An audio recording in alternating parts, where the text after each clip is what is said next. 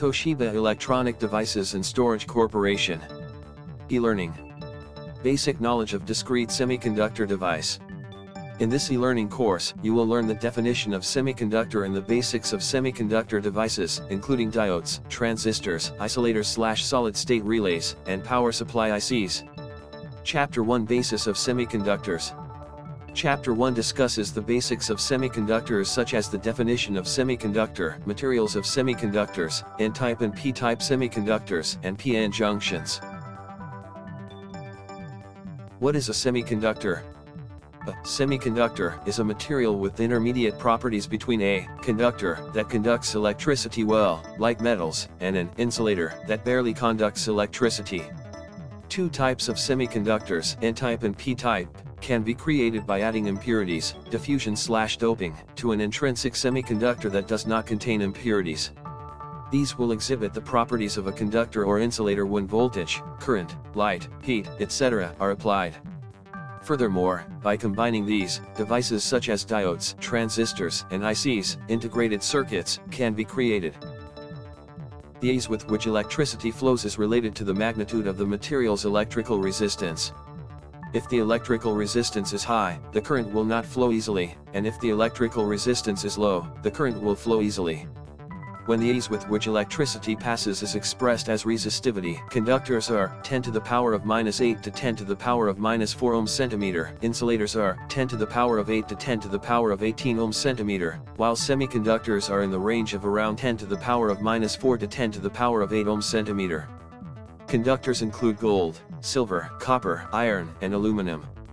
Insulators include glass, rubber, oil, and plastic. Semiconductors include single elements such as silicon and germanium, and compounds such as gallium arsenide, silicon carbide, silicon germanium, and gallium nitride. Semiconductor raw materials. Silicon and germanium, which are the main raw materials for semiconductors, belong to group 4. Pure crystals, intrinsic semiconductors, have properties close to those of an insulator. However, adding trace amounts of impurities, diffusion or doping, significantly reduces the electrical resistance and makes them exhibit the properties of a conductor. Depending on the type of impurity added, N-type and P-type semiconductors can be formed. Impurities used to form N-type semiconductors include phosphorus, arsenic, and antimony. Impurities used to form P-type semiconductors include boron, gallium, and indium. Compound semiconductors are made from multiple elements, unlike silicon semiconductors, which are made from a single element. Examples of combinations include elements from Group 3 and Group 5, Group 2 and Group 6, and Group 4 elements. SiC and GaN, which are wide band gap semiconductors that have been in the spotlight recently, are also compound semiconductors. N-type semiconductor. An N-type semiconductor is a Group 4 intrinsic semiconductor such as silicon doped with Group 5 elements such as phosphorus, arsenic, or antimony as an impurity. Group 4 elements are tetravalent elements with 4 valence electrons, while Group 5 elements are pentavalent elements with 5 valence electrons. A single crystal made only of tetravalent elements such as silicon is bound to other elements by covalent bonds, and has no excess electrons or holes. This state without impurities is an intrinsic semiconductor. When a small amount of phosphorus is added to the single crystal, diffusion/doping, one of the valence electrons of the phosphorus becomes an excess electron that can move freely, free electron. When a voltage is applied, this free electron is attracted to the positive electrode and moves, causing a current to flow. For this reason, the resistivity of N-type semiconductors, and P-type semiconductors described below, decreases as the impurity concentration increases. Silicon and impurities such as phosphorus that make up N-type semiconductors are electrically neutral as single atoms. Therefore, N-type semiconductors are also electrically neutral. However, in N-type semiconductors, the particles, carriers, that carry the charge are free electrons. These carriers have a negative charge, which is why they are called N-type. P-type semiconductor. A P-type semiconductor is a Group 4 intrinsic semiconductor such as silicon doped with Group 3 boron or indium as an impurity. Group 4 elements are tetravalent elements with 4 valence electrons, while Group 3 elements are trivalent elements with 3 valence electrons.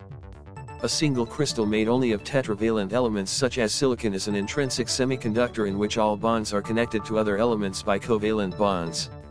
When a small amount of boron is added to the single crystal, diffusion/doping, an electron becomes insufficient at one of the bonds between silicon and boron, creating a hole where an electron is missing. This hole is called a hole.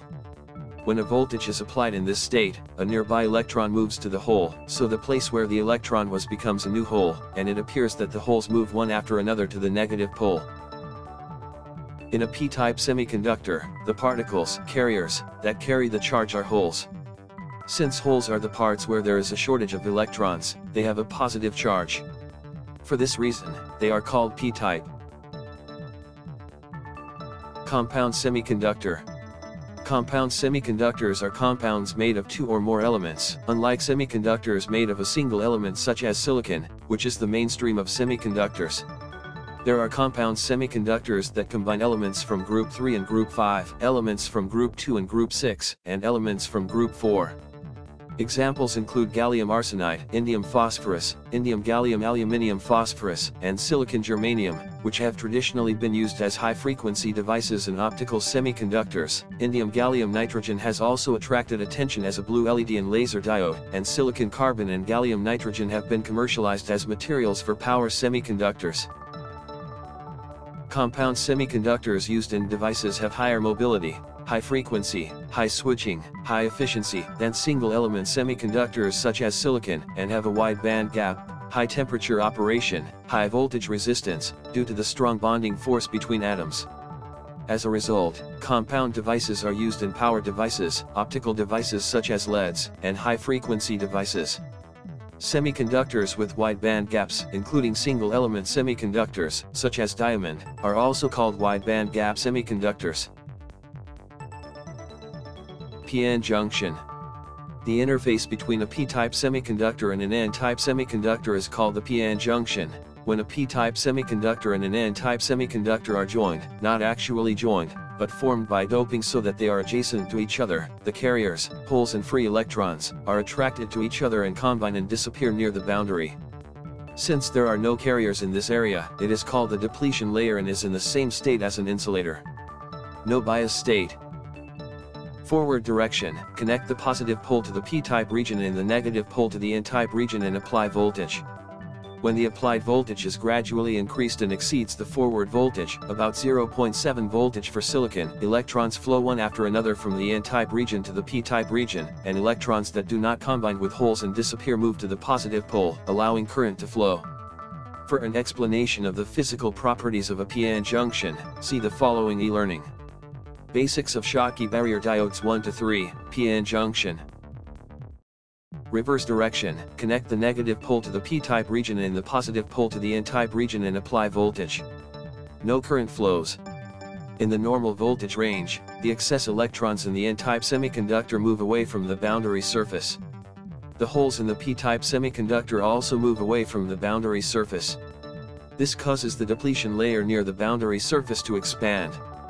However, if a voltage exceeding the breakdown voltage is applied, the P-N junction enters a breakdown state due to the Zener effect, avalanche effect, and current flows suddenly. In a typical diode, this breakdown causes the performance to deteriorate and be destroyed. Types of semiconductor devices. Electronic parts using semiconductors are called semiconductor devices. Many kinds of semiconductor devices have been developed in line with the expansion of application fields and the progress of electronic equipment. Discrete semiconductors are single devices with a single function, such as transistors and diodes. Integrated circuits (ICs) are devices with multiple functional elements mounted on one chip. Typical ICs include memories, microprocessors, bus, and logic ICs. This raised the degree of integration of ICs. Classification by general function/structure is shown below.